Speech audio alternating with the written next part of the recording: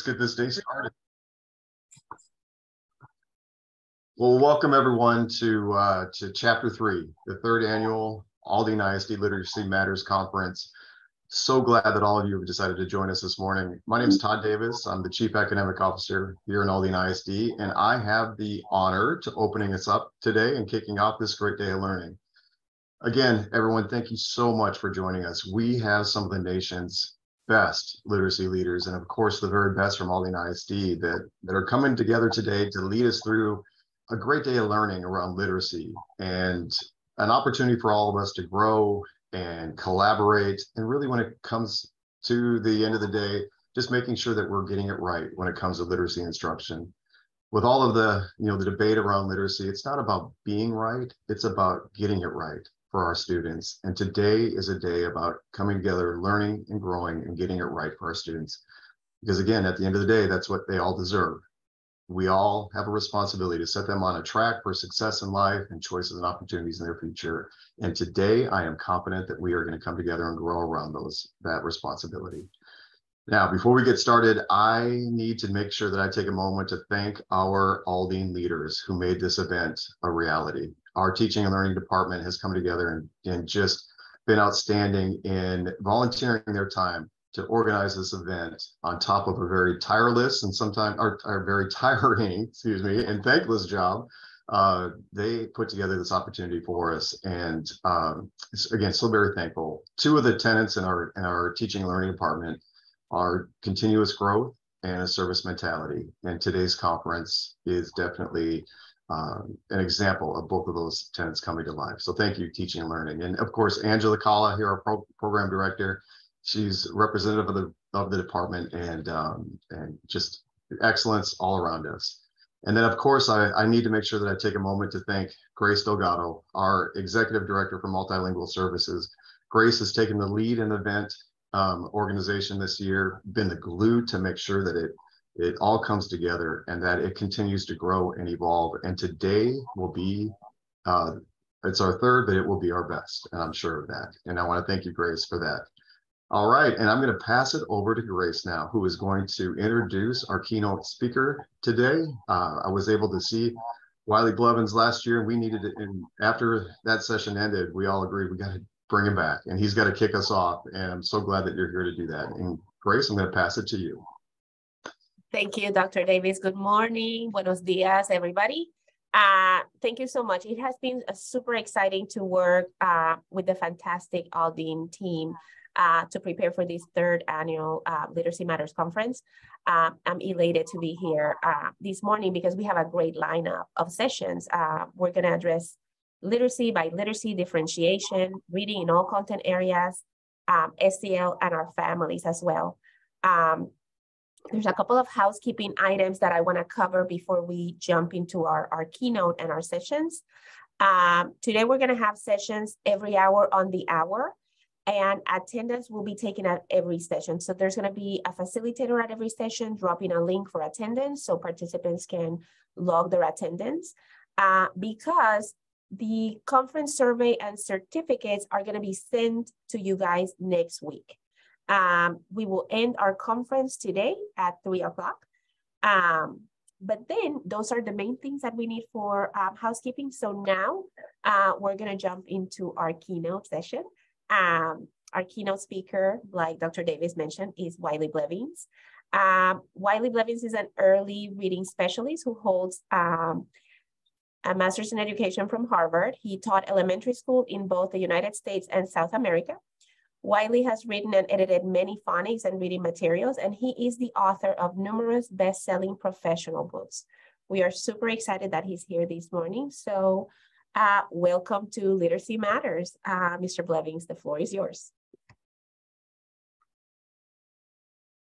Thank you so much, and welcome everyone.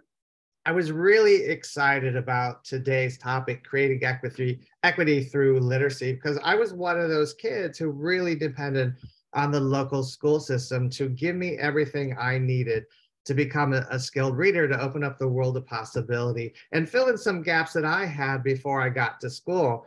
Those of you who have heard me speak before know a little bit about that story. I'm originally from a very rural community in the mountains of West Virginia, and I come from what I always describe as a legacy of illiteracy. I come from a very long line of people who never learned to read or write. In fact, my grandparents couldn't read or write on my dad's side of the family, and my grandmother on my mom's side only went to school to the 5th grade. And I was particularly struck by my grandmother's shame around not being able to read, how she would make excuses when we were in public. Oh, I didn't have my glasses, and we knew grandma didn't wear glasses. Or she would sometimes hold the menu upside down at a restaurant. Or she would always insist on being the last to order. And I asked my sister one day why that was. And she said, well, grandma only knows what's on the menu by what we order. So let's always choose something grandma likes. So we had some strategies around that. People would come and read her mail to her and so on. And I think that really affected how I thought about reading and the importance of reading as a very young child. So I was one of those kids who didn't grow up in a home with books. I wasn't surrounded by books. I didn't have all those rich literacy experiences that we hope that our students have before they get to our schools. But I can't say we didn't have any books because we were from the rural South. We did have one book, and you can probably guess what that book is. The Bible. It sat prominently on our living room, in our living room on the table. Ours was white, looked just like this. It had gold trim. It was so fancy and big, and it would sparkle when the light hit it. And in the front of this Bible, there were these pages that looked like something from hundreds of years ago, where my mom would record the family history. So if someone was born, that was recorded. Someone got married, that was recorded. Someone passed away, that was recorded. But we also have a tradition that some people find a little strange where I'm from, that if someone passes away, we actually take a photograph of them in their casket and we put in the family Bible to remember them by. And so as a young child, sometimes I would be curious about this thing called a book that sat on our coffee table, and I would go over and I would open it. And as soon as I would open it, what would happen? Out would fly pictures of dead people, and I would fly out of the room. And so I tell people, literally, I was scared of books for the first 5 years of my life because the only book I knew had dead people in it. And I really had no interest in spending much time in that world. But everything changed when I got to school. When I went to school, we didn't learn formal reading until 1st grade. Kindergarten was very, very, very different from the way it is today. My 1st grade teacher was Mrs. Warshaw, and she handed me this book you see in front of you, The New Fun with Dick and Jane. Some of you might remember the Dick and Jane series. It kind of trailed off in the late 1960s, but it was basically a sight word reader. She would teach us these words, would read stories about Dick and Jane, their little sister Sally, and their dog Spot, and we'd learn a few more words, and we would read stories that only had those words that she had formerly taught, and I loved it. And there was high drama. I remember we were never allowed to read ahead in our books. And one Friday, Sally fell into the clothes hamper, and I couldn't find out if she survived until Monday. And I spent the whole weekend really worried that Sally was suffocating in the clothes hamper, but she survived and everything was good. So there was a little bit of drama in those stories. But Mrs. Warshaw knew that wasn't enough. She knew that didn't give us access to words quickly enough. So she also gave us something that looked very similar to this plaid workbook that you see in the corner. It was a phonics workbook. And she taught us about our letters and sounds. And the way she described it made it feel so simple to me. It felt like a puzzle. She said, we have these letters, and by themselves and together, they stand for different sounds. So I'm going to teach you these letter sounds or these spelling sounds so that you can read words. And so as she began teaching us these letter sounds, all of a sudden, I had access to all these words. And I remember being in church one day, and the preacher was reading, and I was hearing all these weird words, thee, thou, doeth. And I looked down, and they all had something in common. They all had the letters TH, and I figured out how to pronounce the TH spelling before Mrs. Warshaw taught it, because she taught it like a system. I understood how the system worked. We were very used to observing words and talking about words, so I could run with the system. And that's what is ideal for our students. So once I figured out that books didn't all have dead people in them, there was some drama and I could access some of the words. I wanted to read everything I could get my hands on. But we didn't have a local library. We were a very poor community. We didn't have a school library either. I'm here in New York City, and there are a lot of schools here that don't have school libraries, even today. So, and the classrooms weren't filled with books like they are today either. We had our textbook, and we had a little box called an SRA kit. Some of you might remember that had these color-coded cards, and it was a big deal. You know, I'm on aqua and you're on magenta, or whatever they were fancy names for the colors. I remember that. So not a lot of books, but once a month we would get this book order form. I don't know if you still use that, but this was like Christmas once a month for me, and I would read these with great interest. And you know, there was this pop culture magazine called Dynamite that I always wanted to get, and I would go over here and I would check all the ones that I wanted and hand it to my mom, and of course she would erase all but a few that we could afford. But every month I got a box of books. And that opened up the world of reading to me. And these are two books I bought very early on. And I share them with you only because the books I read really affected my reading growth and connects to the conversation we're having today around what people are calling the science or sciences of reading. These two books, and I kept them for my entire childhood, these and others. The first is Runaway Slave, the story of Harriet Tubman. I was fascinated by people's lives. I read a lot of biographies and books about what people did. And Sharks, I was fascinated by the world outside of my community. I just prayed that someday a shark would swim up our creek so I could pet it or hop on it or what have you. Thankfully, that didn't happen. Of course, it wouldn't happen.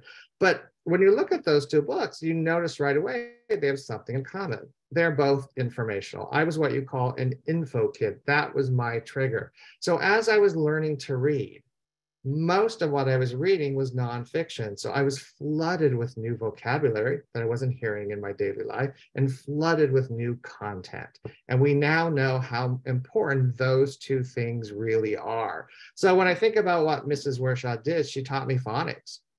We had that phonics workbook. We learned about our letters and sounds, and we know that the basic skills we teach in kindergarten, first and second grade, if we teach them to mastery so that students can easily transfer them, they have access to about 84% of the words in English. English isn't the most regular language, but it's a high percentage of words they have access to. So it's a really useful tool. And those high frequency words through those Dick and Jane books, some of which are irregular, don't follow those phonics patterns. The top 100 account for about half of the words that our young readers encounter. These are high impact words that affect early reading growth. We need to learn those well. And Mrs. Warshaw taught those well to me. And because I did a lot of reading in informational text, it really built my vocabulary and background knowledge. So fast forward today, and I'm really, really grateful about everything that Mrs. Warshaw did for me to create an equitable learning situation for a kid who didn't come to school with a lot of the typical kinds of resources you would hope that a child had, or the experiences. She really filled in those gaps for me. So here today, we're having this national conversation around the science or sciences of reading. And all it really is a big body of knowledge. I know you're hearing a lot about it. A lot of this knowledge comes from us, classroom teachers and educational researchers, but there are these other sciences, and these other scientists like linguists and cognitive scientists who do brain research and so on, who are asking the same questions we're asking. How do we best teach children to read? And what's they're finding, some of it is really confirming what we're doing, really helping us better understand why it's working. And that's exciting to find out. But there's some other things, we'll talk about a couple of them today, that they're finding out that's really asking us to take a step back and think differently about what we're doing, because we now understand how that's not working as effectively as it should be. For me, when I think about phonics instruction in particular, it's really about the efficiency of that instruction. How do we fine tune it to really accelerate student learning? And every year we're all learning things that we can just take it to the next level so that we get students to mastery as quickly as possible, accelerate their learning so they can then transfer those skills, and we can move on to other things that we need to be focusing on in our instruction. Of course, when we think about the science of reading, it's not a program or a philosophy or anything like that. It's just a body of knowledge. We know a lot. There's still some things we're figuring out, some questions that I have and other researchers have, but we know a great deal. We know more than we ever have, thanks to all of these sciences coming together and helping us. So it's an exciting time to be in. There is sort of this hyper focus on phonics, which is why I get asked to talk to a lot of schools and school districts. But the science of reading, of course, isn't just about phonics. Phonics is just an area where there was certainly a need for improvement in a lot of schools. And so we're trying to get that right and to improve what's happening. And these models of reading that we hear really help to put phonics in its proper place and talk about these other things we need to be talking about as well. So I'm sure most of you who have attended any kind of conferences or sessions recently have heard about these old models of reading, like the simple view of reading or Scarborough's reading rope. I'll just talk about the simple view of reading for the sake of time today. But this came out in the mid-1980s when I first started teaching. It was developed by Guff and Tunmer. And it's pretty direct. What they said is that in order for us to understand what we read, it's a product of our ability to decode, to access the words on the page, and our language comprehension skills, our vocabulary, our background knowledge. And one without the other doesn't lead to skilled reading. So if in the primary grades, we put all of our eggs in the decoding bucket, and we don't spend enough time equally and simultaneously building students' knowledge, their vocabulary and what have you, they won't have all the tools they need as they move up through the grades. Because when they get to those intermediate grades, we want that foundation in both buckets to be really firm so that they can focus their mental energies on those new concepts, on that new vocabulary and so on. So even though I'm always asked to talk about phonics when I'm visiting a school, I always ask, what is your read aloud strand or program in your primary grades and your intermediate grades? How are you systematically building knowledge and building vocabulary in the same way that we're talking about doing that systematically for decoding? And often there isn't an answer, and it's something that we need to explore. There is a movement in this country right now about organizing what we read to students and what we have them read around topics, these knowledge-based text sets. So we might be reading to our young readers for several weeks about animal habitats, and then go to solar system or whatever the topics are that are important, so that there's a lot of repetition in the vocabulary and in the concepts, and a lot of opportunities to have deep conversations and repeat that vocabulary and those concepts to deepen that understanding. So there's a lot going on right now. So here again, it's a really exciting time in a lot of areas in which we can just move the needle even more to benefit our students. So I always think about how can we turn all that we know about the science of reading into our superpower as teachers, so we can better assist the needs of and the wide range of needs of our students. So we really need to focus on what really moves the needle. And when it comes to phonics for our early learners, we know that there are these 7 characteristics of strong phonics instruction. I've been working on these for decades. We want to make sure they are firmly in place. We want to make sure we have a solid scope and sequence that serves as the spine of our instruction. We want to make sure that we're teaching students how to blend or sound out words and giving them lots and lots and lots of practice to do that. We know the benefits of that. We want to make sure that we're doing dictation or guided spelling. We're teaching children how to transfer that phonics knowledge into writing every week so that they become very fluid in doing that. We want word awareness activities like word building and word sorts with follow-up conversations that get students really becoming flexible in their use of their phonics skills and having rich conversations. I always talk about how great phonics instruction is active, it's engaging, and it's thought-provoking. We need lots of talk, lots of doing. So opportunities for students to observe words like I did as a young child, and to make their thinking public so that we can better help move the needle for them. And of course, what we read during phonics, how much we read, and the quality and characteristics of that text can make an enormous difference on student progress. We'll talk about that in just a second as well. We also want to correct some imbalances in our early phonics instruction. I always talk about the decoding encoding imbalance. We do a lot of work with helping children sound out words, but not enough in terms of encoding or helping them spell words. So we have children who move through the grades who do okay reading the words, but can't spell to save their lives. You probably encountered some of that.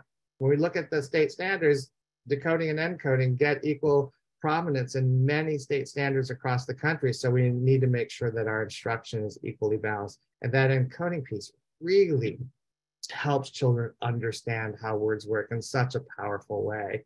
We also want to avoid those 10 reasons why phonics instruction sometimes fails. A lot of my work since around 2010 has been centered around working with schools who have phonics materials in place and assessments and what have you, but aren't getting the results they need. And what I've discovered over my work is that there are these obstacles that stand in the way of student progress. And most of these obstacles can be removed by the classroom teacher. And so spend a lot of time working with districts trying to unplug those obstacles so that we can accelerate learning. The first is one of the most common, an inadequate or non-existent review and repetition cycle. A lot of instruction is very exposure focused. We teach one skill one week, we go to a new skill the next week, we go to a new skill the next week without very much else happening. And we know that once we introduce a skill, for many children, it takes about 4 to 6 weeks of consistent review and repetition and application to get to mastery in both reading and spelling. And spelling takes a lot longer. So we often, when I work with schools, I often have to go in and build in that review and repetition cycle, that distributed practice, that cumulative assessments, and all the things that are going to be so critical. So for example, if I'm teaching short A in week 1, and then in weeks 2, 3, 4, 5, I'm doing all the other short vowels, I'm not going to forget about short A. If we're doing blending, if we're reading a decodable text, if we're doing dictation or word building, short A words are going to be there. So that week where I introduce it is just the beginning of the work, the beginning of the exploration. That is so critical. If we don't do that, what happens for some of our students, and far too many of our students, is that great instruction we provide that first week begins to slip away. It's what I refer to as decayed learning. And I know many of you have probably encountered students who taught something one week and about a month later, it's like you never said anything, and it can be very frustrating. That learning can decay quickly if we don't maintain it. And that leads into our assessments. I can't assess just beginning, middle, and end of year. I need to assess cumulatively and throughout the entire instruction and look at a skill over multiple weeks to see, are they hanging on to it? Are they getting it? Are they starting to easily transfer it? There are all kinds of nuances and very quick, easy assessments we can do to stay on top of that and attack it if it's not happening. Of course, that's beyond the scope of what we're going to talk about today, but that's really important work for us to consider. And of course, we need to remember it's in the application where the learning sticks. When it comes to early phonics, whenever I observe a lesson, I'm always thinking, how much time are the children picking up a book and picking up a pencil? Too much of phonics instruction is removed. It's isolated from actual reading and writing. We don't get the instructional impact when that happens. We need to do a little teaching and a lot of applying, a little teaching and a lot of applying. How we spend our instructional minutes really matter.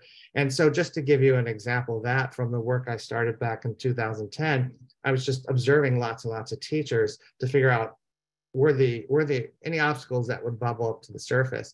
And these were 2 teachers in the same school. They had 30 minutes for their phonics instruction. Teacher A spent 10 minutes doing action rhymes. She would say letter, children would say the rhyme.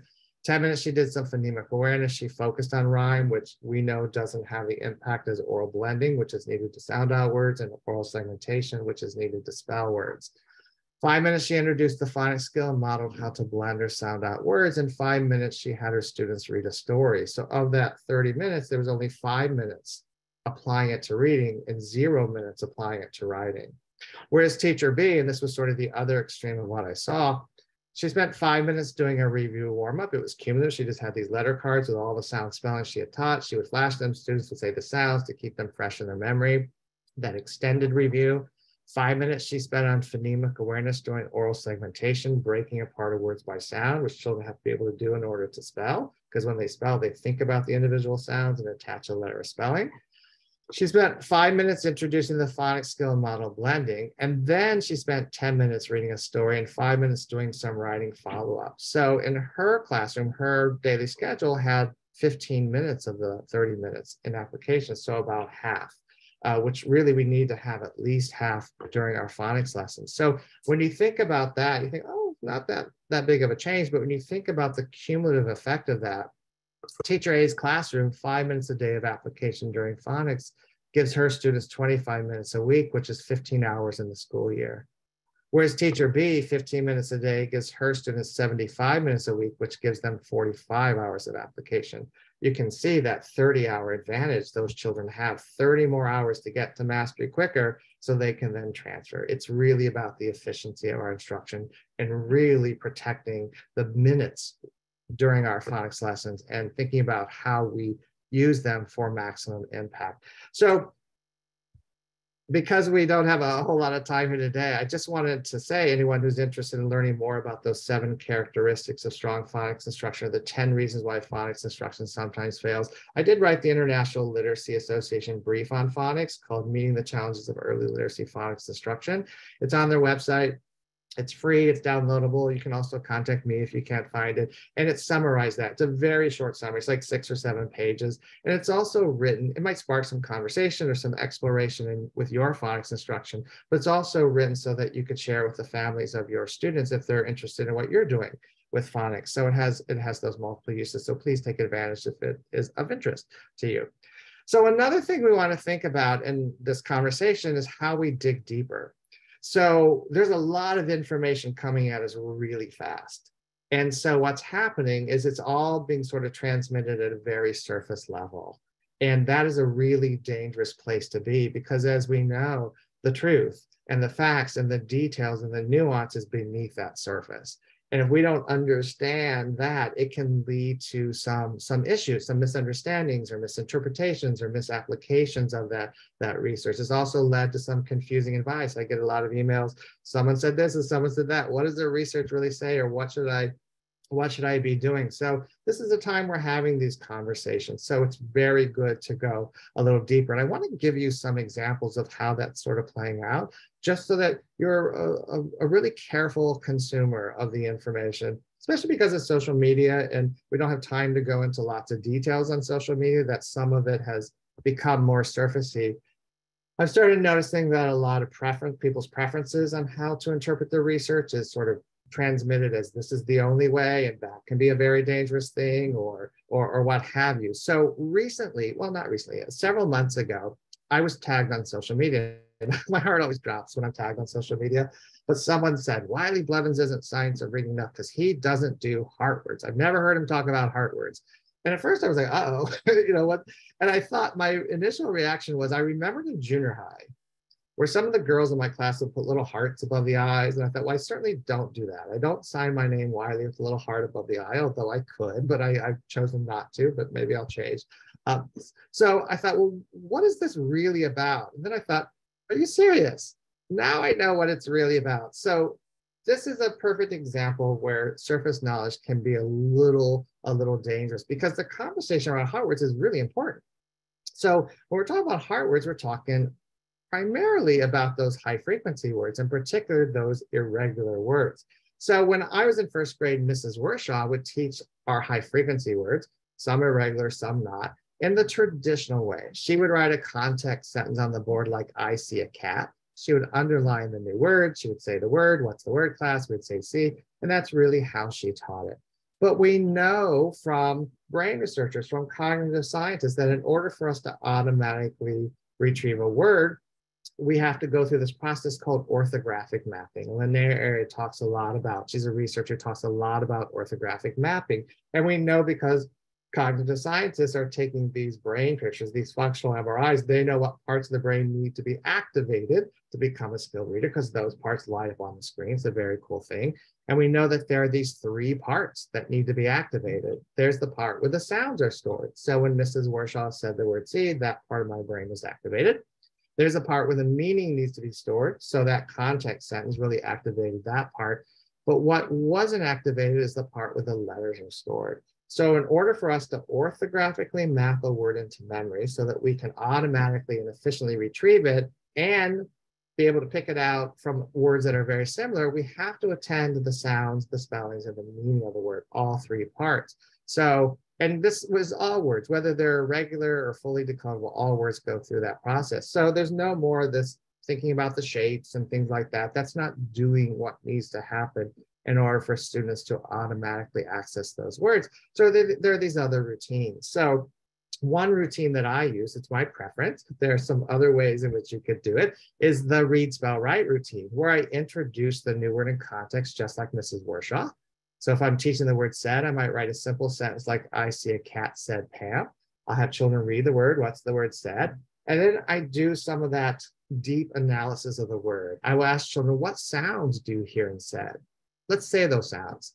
Said. So we hear those 3 sounds. And then I'm going to point out the spellings in said. Now, if I'm working with a very young child, I might point out some of the sound spellings they already know to reinforce that. If I'm working with kindergarten, I might say, what's that first sound in said?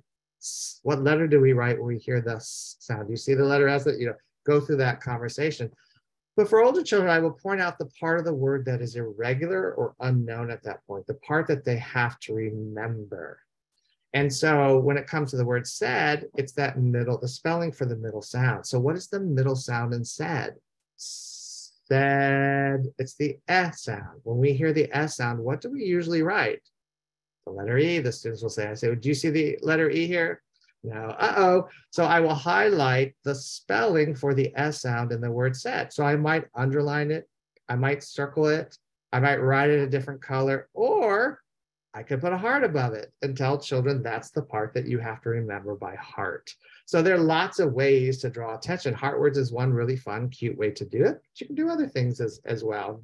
So this is where like preference over what we're really trying to do in terms of the research comes into play. And then we spell the word aloud, S-A-I-D. So it's a choral spell. If it's a very young student who's still working on learning their letter names, we'll do an echo spell, and then we write it as we say the letter names, S-A-I-D. So read, spell, write. We activate the meaning through the context sentence. The sounds, we say the word as a whole. We say the individual sounds. And then the letters. We focus on that irregular spelling. We spelled it out loud. We spelled it as we wrote it. A very different kind of introduction from that old traditional introduction. I see a cat, this is the word see, now you remember it. You see how the science of reading has helped inform us of some very specific things we can do to accelerate student learning.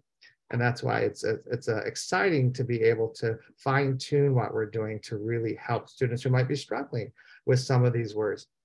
But when it comes to orthographic mapping, it's not just those irregular words. We have to orthographically map all words. So Linnea area talks about the importance of whisper reading for our young readers. So when they're reading a decodable text, what are they doing when they get to a word? They're looking at the letter, saying the sound, putting the sounds together, and attaching it to meaning. So they're hearing those sounds, hearing the word, attaching meaning, sounds, letter, meaning, orthographic mapping. So it's way beyond just this conversation of, oh, it's a heart, let's put a heart above it, and now we're science of reading. There's so much more underneath the surface that can really benefit us. So when you talk about orthographic mapping, it's attending the sounds and spellings of words, even irregular ones, to commit them to memory so that they can be automatically retrieved. Heart words is one of many ways to achieve this. You can underline, circle, put in color, whatever your preference happens to be. And we must also orthographically map irregular or decodable words, not just irregular ones. And whisper reading is one way that we can accelerate that. So when we go beneath the surface, voila, we have lots of great things that can help us when we teach. We also have to be careful about siloing instruction. I'm seeing a lot of this happening where schools are like, we're not doing very well in phonemic awareness. So let's put a phonemic awareness resource in here. Now we have it covered.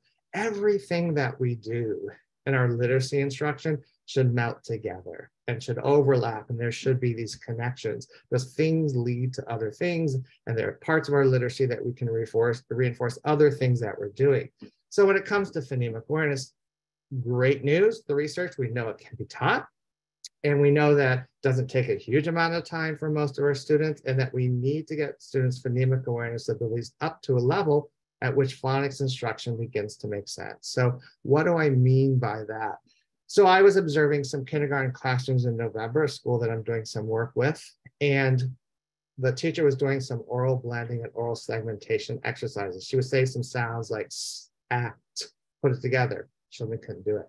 She would say a word sat, tell me the sounds, act. Children couldn't do it. Then in their phonics, I knew that they were going to be reading short vowel CVC words and writing short vowel CVC words. I knew they wouldn't be able to do that. I knew that the phonics instruction was going to fall flat, was not going to have impact. So when I look at phonemic awareness, you have to think about how what you're doing in phonemic awareness is building to what they need in reading and writing and the other parts of your literacy block. So I go into a lot of classrooms where I see tons of great phonemic awareness. They're clapping syllables and they're doing rhyme, and then they get to reading and writing and they're supposed to fully sound out words and fully write words where they need to be attending to words at the phoneme or sound level. So that mismatch isn't benefiting students. So in November, these students were expected to read and write CVC words. So we needed to make sure that they were doing lots of oral blending at the sound level and lots of oral segmentation at the sound level prior to that to get them ready to be able to handle those reading and writing demands. So look at your bank of activities. how do they really connect to the reading and writing tasks? Do you have a lot of activities that all children need, or just a subset that they need? Do those in whole group. Some of those other activities could be during small group, and then you make better use of the time that you're spending with your students. So those students in that kindergarten classroom who couldn't do sort of those basic tasks, we knew the phonics instruction wasn't going to work unless we did some phonemic awareness triage to get them to really understand how words work. So for a whole month during phonemic awareness, all we did was take apart and put together some of those CBC words through a phonemic awareness activity. So we started out by just having children stretch sounds. So there are lots of ways of doing that, but one of my preferences, I give them an imaginary rubber band because I can afford imaginary rubber band, and we practice stretching the sound. So like in a word sat, we'll go sat, do it again, sat. And then we get our sound boxes and we move one counter into each box as we stretch those sounds. Sat, to physically mark the sounds. Children have to be able to do that. That's only half of what they need. Then we rebuild the word. What's that first sound in sat? Sat. What's that first sound? What letter do we write? We place the counter to the letter S, and we slowly build that word. Taking apart words, putting it together in that very structured way is what they needed to get over the hurdle so that phonics instruction makes sense. There's a lot of talk now about including print with phonemic awareness, which is confusing to a lot of teachers who always heard it was only oral. And this is an example of what that really means. We start out with the oral and we move to the print and make those connections very explicit so that these activities have maximum impact. Another thing is to follow up when we're reading a decodable text with writing. So if I read a decodable text, here's one from grade 1, has lots of long A words, and I have children write a retelling of that story, they're going to have to use lots of long A words. So I'm forcing them to apply, to transfer that skill into writing, which is very difficult. But they have that book there as a scaffold, so they can go in and find those words. It's an activity I can easily differentiate. I can provide some multilingual, for multilingual learners, I can provide some sentence frames and starters at different levels of language acquisition. I can give a word bank with some more sophisticated words for my students who need a challenge. And everyone is writing about this and getting what they need. But then the next day, we reread it. Children reread their own stories to develop fluency, and we revise based on things we're working during our writing. Whatever the lesson is during our writing later in that literacy block. If we're doing combining sentences, we're going to revise and combine some sentences. If we're doing an aspect of punctuation or capitalization or grammar, or we're doing vivid verbs, something, we're carrying it over. Everything is overlapping. We want to make sure that everything we do connects in that way. And there's lots of opportunities throughout every lesson, even phonics lessons, for that built-in review and repetition. And in the early grades, we want to read lots of decodable texts. Decodable texts are, of course, a practice tool, and there's a lot of conversation around them. I do a lot of work now with making sure that they're a more impactful resource. One of the reasons we're talking about decodable text is because of these other sciences, like brain researchers, cognitive scientists, who have really sort of opened our eyes into the impact of the text that we use with our beginning readers. And one of the studies that gets a lot of attention is out of Stanford, a brain research study out of Stanford by Dr. McCandless. And he had it's fascinating, he had these two groups of participants, taught them the sound spelling system. One group, he had them sound out the words, what we'd call phonics. The other group, they learned words as whole units. And if you look at this first bullet, what he found is that, and then he had them read, and he took these brain pictures, these functional MRIs, to see what parts of the brain were being activated. So our brains are wired for language, but they aren't wired for reading. And so when we teach children to read, we are getting that brain wired to become a skilled reader. And what he found out with the beginning readers who were blending, sounding out the words, beginning readers who focus on letter sound relationships or phonics, instead of trying to learn whole words, increase activity in the area of their brains best wired for reading. So the parts of the brain that were being activated and lighting up on these functional MRIs were the parts that need to be a skilled reader, the parts that activate when we are skilled readers. So the physical act of sounding out words is doing something in our brains that our young readers really need. And that is really helpful for us to know. Words learned using a whole word method activated the right side of the brain, which is characteristic of children and adults who struggle with reading. So the participants who were learning the whole words and reading that way, a different part of their brain was being activated, not the part that needs to. And the part that was being activated is common with, as you see, children and adults who have difficulties reading. Really, really interesting research. And I could talk about this for a long time, but we only have a few minutes left and I have some other things to go to, but it's really interesting research. I talk a lot with kindergarten teachers about this, first grade teachers about this, the importance of having those decodable texts, lots of opportunities to sound out words, orthographically map those words and so on. There's so much to this, really interesting and beneficial research for us to help us fine tune what we're doing. So of course, decodable texts, their purpose is to practice sounding out words, to get to fluency quickly, mastery quickly, so that we can then transfer it. But here again, I think we have to think about, if we're using this tool, what other things can we do with this tool that children need? And so I'm always thinking about how I can expand and overlap and connect what I'm doing in every part of the literacy lesson. So, before I read a decodable text, of course, I want to introduce a skill. We're going to do handwriting. There's a lot of research about handwriting and saying the sound as you write the letter to make that connection really strong, and the physical motion and all of that. We're going to model how to blend or sound out words, teach our high frequency, all the things that I typically see. But there are other things that we can do. So for example, I work with a lot of children who have vocabulary needs. Decodable texts aren't designed to build vocabulary. They're very, very simple. A decodable book like Lots of Frogs might have text like, I see a frog, it can hop, hop, hop, hop. We're not building a lot of vocabulary. But I could, during my read aloud time, remember we're reading aloud lots of books around concepts to develop vocabulary and background knowledge. I could read a nonfiction book like Red-Eyed Tree Frog, where we talk about frog habitats, and carry over that language and that conversation to the reading of this book. That's what I started trying at first. And you can make those connections. It's really great, but you can't always. So I wanted something that I could do with every single little book, every single little decodable I picked up. So what I decided to start doing is to preview the book and select a tier 2 academic word that wasn't in the book, but I could use to talk about the book, to elevate the language we use around the book, around that time. Anything I can do to keep leveling up, I wanted to do. So here's a story about a little girl who's going to Spain. She's riding a train. It's in the month of May, so lots of long A words.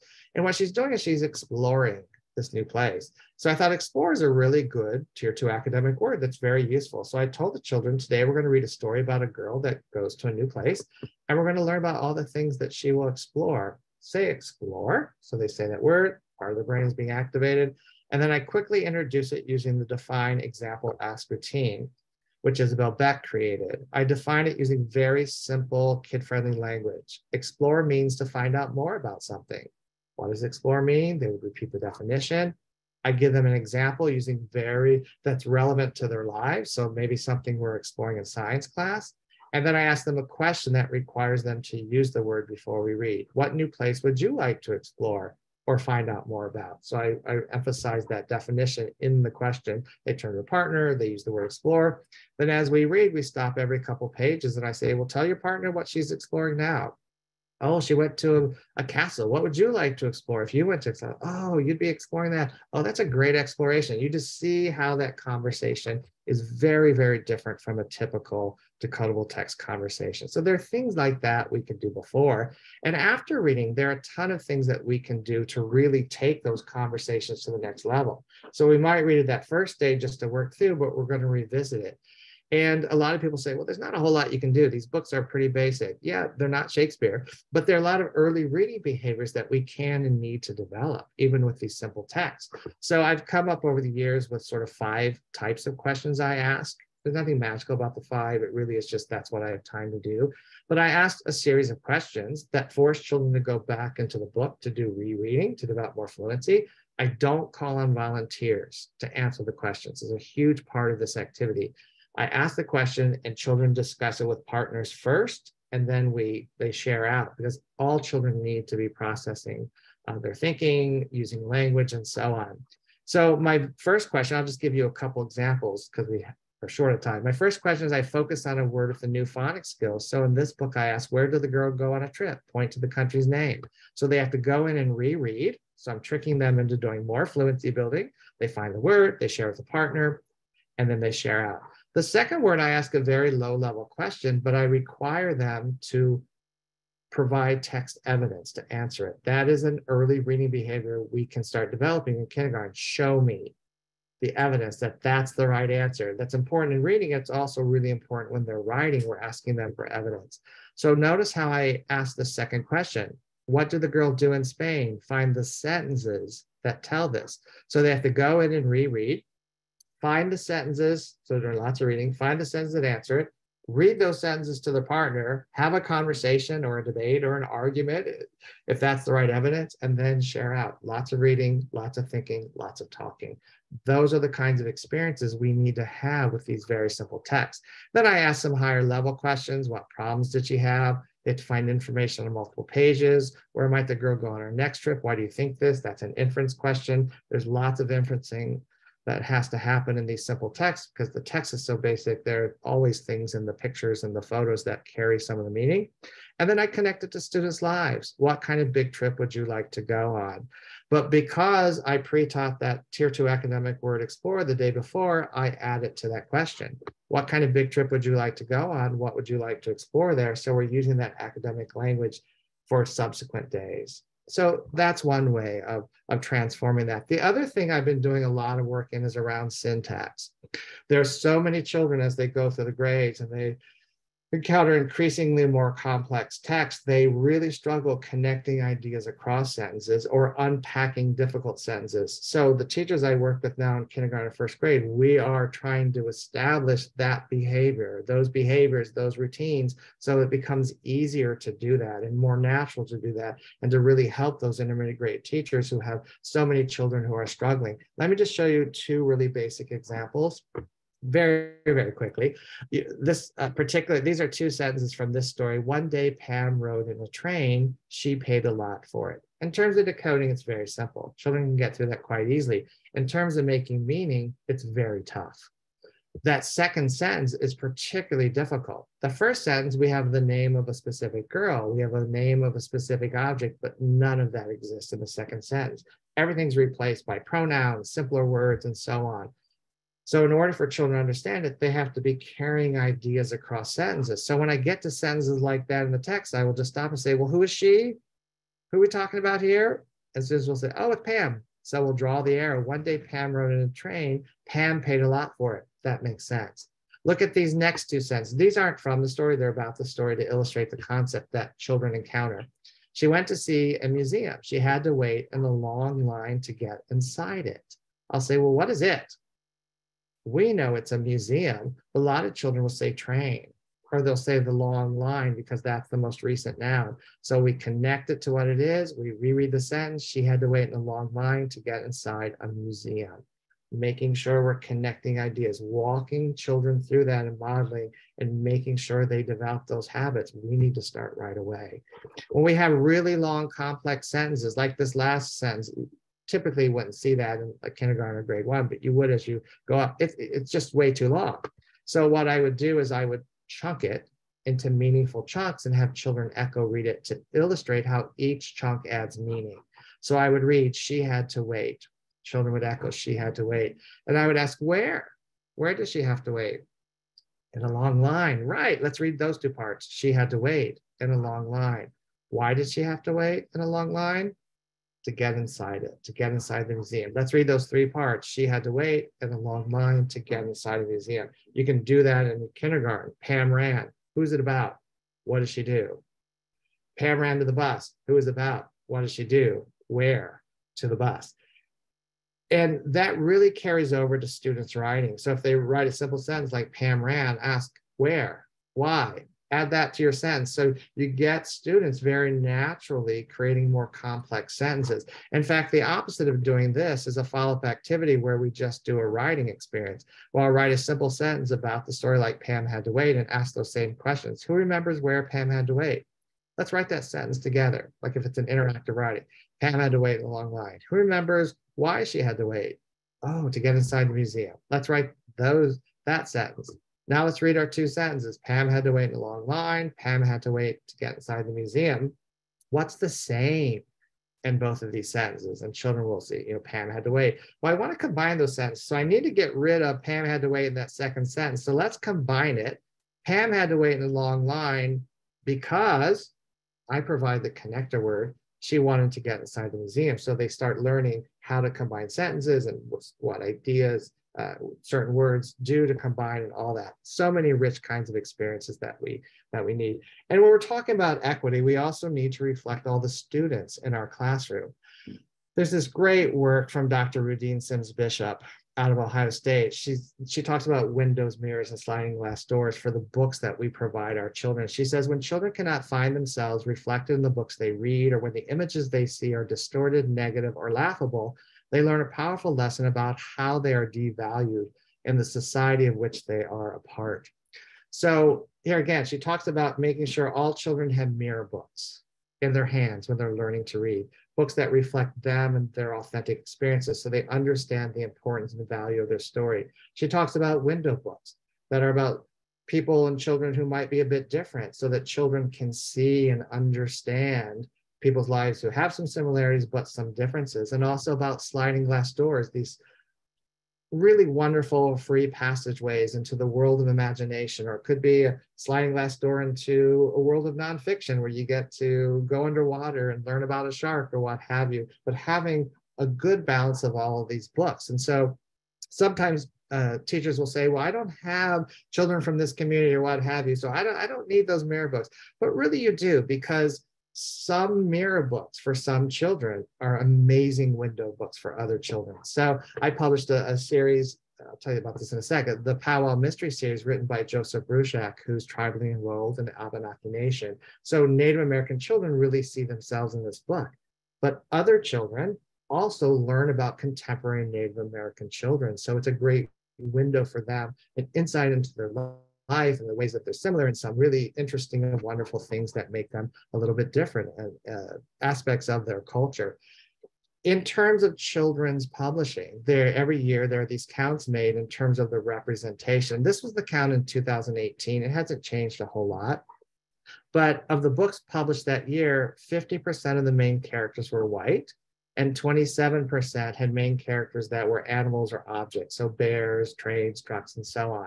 And then you see the percentage for children of color, like 10%, the main characters were African-American, all the way down to about 1% for Native American. When you add up all of the books with children of color as main characters, it's less than the books with main characters that are bears or trucks.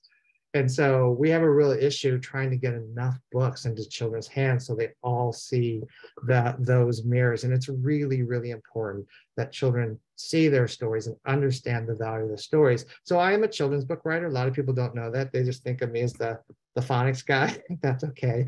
But I do write a lot of children's books, and I also run a small imprint. I'm the associate publisher of a small imprint, and our imprint is focused on publishing books by authors and illustrators from underrepresented communities.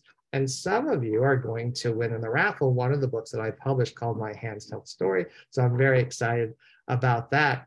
But let me give you just some examples of what is happening now in publishing. So Christine Taylor Butler is a well-known author. She's like, there are a lot of books that my children read that have African-American characters. They're about civil rights and about discrimination, things that are really important, but I want to write about Black joy. I want them to see themselves and to see our family in those books too. So we published a book called The Get Together. That's just this joyous family gathering. I describe it as it's about food, family, a little fighting, and a lot of fun. And the family is getting together in a home much like where Christine grew up. There's this one scene at the beginning of the book where an auntie is in the kitchen straightening her niece's hair. And it says, the aromas of sizzling chicken and frying hair float from the kitchen. And Audrey, you always uses too much grease on both. So it's this really authentic portrayal and experience of this family. But when you visit, you don't want to leave this home.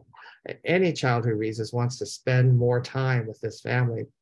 Kelly Starling Lyons, another well-known author, talks a lot about what she learned from her grandparents. So she wanted to write some intergenerational stories. So My Hands Tell the Story, which some of you will get, was named one of the best multicultural books of 2022. And it's about a little girl who's cooking with her grandmother. She notices her hands, and the grandmother starts to tell stories about the ring, about the creases and what have you. And you realize all the stories that the grandmother has, and the little girl begins to also realize all the stories she has, that she can tell all the stories that she wants to tell. There's this really lovely scene in the book. Grandma's hands knead dough into a smooth ball that will rise like magic. I look at my hands and wonder if they will ever move like hers. Grandma places the dough into a grease ball I cover with a cloth. Making bread takes time, she says, so we sit and wait. We sit and talk. Her hands tell the story if you listen. And then Winsome Bingham, who wrote the award-winning book Soul Food Sunday, did a whole series for me about military kids. She was in the military, served in the military as a disabled vet. I come from a military family. Military families are such an important part of our culture. You always see on the news the dad or mom coming home and the kid crying and these big scenes, but we don't have books about what it's like to grow up in a military family. And so I wanted children to see that. And so these are some kids who are growing up on a military base. So these are the kinds of things that are starting to happen in some of the work that I'm doing. So how do we turn the science of reading into your superpower? Embrace your impact. You have so much impact. I always talk about how giving the gift of reading is one of the greatest gifts we can give children, because it's a gift once given can never be taken away, but will forever transform a child's life. What you do every day is literally transforming children's lives. You are opening up the world of possibility. I think it's such a huge honor to give that gift to children, but also an enormous responsibility to do it right and to do it well. So I want to thank you all for everything that you do to do it right and to do it well. I want to thank you for joining Aldine and all the people who put this together today. And I hope you have a really wonderful and impactful day. Thank you so much, Mr. Blevins, and thank you to all our participants for joining us this morning. So make sure that you visit the chat. That's where you are going to find the attendance link, and you will be participating in the raffle for this 100 books of the wonderful recommended book by Mr. Blevins. So we'll be doing that drawing. Make sure you complete the form for the attendance link. Again, it's going to be located in the chat box. And we are getting ready to start our first session, 9 o'clock sessions. So once you complete your attendance, please go ahead and look at your selection. And we hope you enjoy the rest of the conference. Have a wonderful Learning Literacy Day. Thank you. Bye, everyone.